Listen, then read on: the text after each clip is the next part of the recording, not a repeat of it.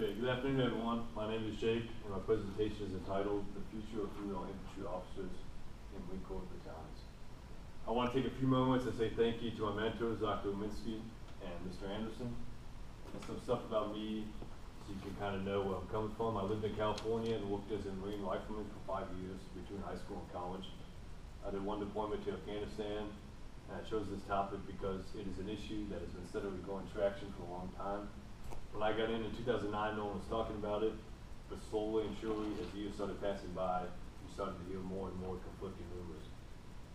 And just for the record, I always worked with 100% male units. Okay, so my 6 main points are: 1, what is happening? What kind of jobs are women fighting for?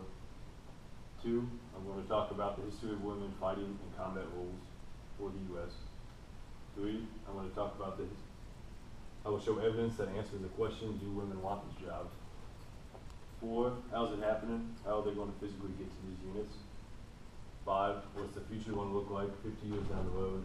What should we expect? And then I'm going to close it out by telling everyone my personal opinions on the subject. Okay, so what is happening? Defense Secretary Ashton B. Carter said on December 3rd, 2015, that the Pentagon will open all combat jobs to women. A direct quote from him: "There will be no exceptions," he said. "They will be allowed to drive tanks, fire mortars, and lead infantry soldiers into combat.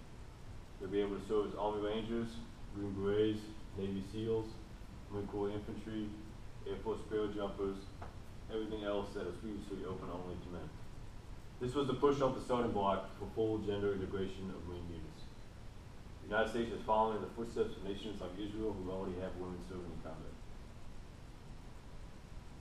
Okay, history. Women have been serving in the military since the Revolutionary War, where they worked as nurses and cooks, and they have served in some capacity ever since. In the Civil War, women disguised themselves as men to serve in combat. Several other countries already allow women to serve in combat units. For example, Denmark in 1978, Norway in 1984, and Sweden in 1989 all gave women equal opportunities to advance in the military by allowing them in combat. Despite the U.S.'s bold position of not allowing females to combat jobs, women have frequently found themselves in combat in Iraq and Afghanistan, where more than 130 women have died and more than 800 have been wounded. Pressure for gender equality in the military has grown more intense with the war on terror. A nationwide university poll conducted last year found that 3/4 of voters surveyed favored allowing women to serve in units engaging in close combat. The 2 main fears that developed from putting females in the trenches are being disproven. First, the way society is treating women in the workplace is becoming more and more equal. And second, there are no more trenches in warfare.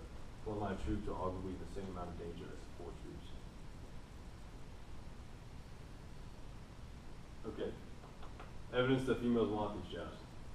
The numbers from validated military surveys don't lie. 22% of women in the Army wanted them versus 40% of women in the Marines, which comes out to over 100,000 individual people.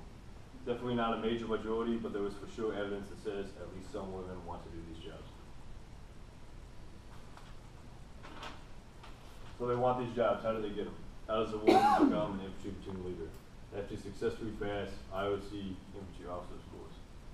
Currently, 30 women have failed out due to a variety of reasons, but for the most part, they could not meet the physical standards, mainly hikes. They haven't been able to complete the hikes for 2 reasons.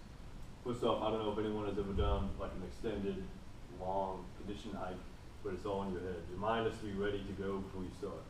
All the women who have attempted IOC were told even if they graduated, they would not go to an infantry platoon. They were simply allowed to attend the course to see if they could pass it.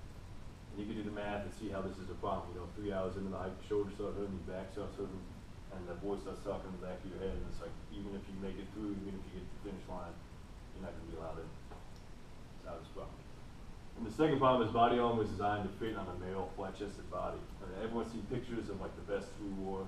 Inside, there's a bulletproof ceramic plate, and it's heavy and it's uncomfortable even when you're flat-chested, but if it was at an angle, it would be even more uncomfortable, which may attribute to why they're not being through the course. Okay, outlook for their future.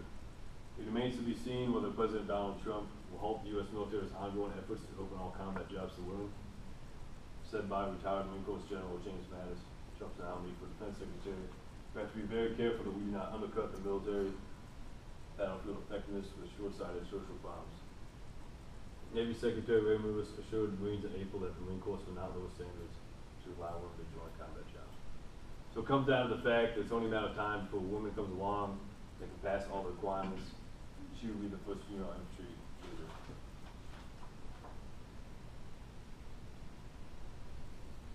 Okay, my opinion on this. I mean, it's pretty simple. I don't judge co-workers by the color of their skin. I don't judge people by their sexual orientation. I don't judge people by their gender. I only care about one thing, and that's job performance. If you can perform your job to acceptable standard, and you're safe, and you're effective, by all means, live your life however you want to do it. You know, I don't stress things that I can't control. It's my belief that before too long, we're going to start seeing females in infantry. And the conclusion, only time will tell what is going to happen. Everything falls back on will a female come along and physically get through the training. I think there's definitely women out there that can do it, and it's only a matter of time before they come along. And this is my bibliography. Does anyone have any questions? Let's give him a hand first.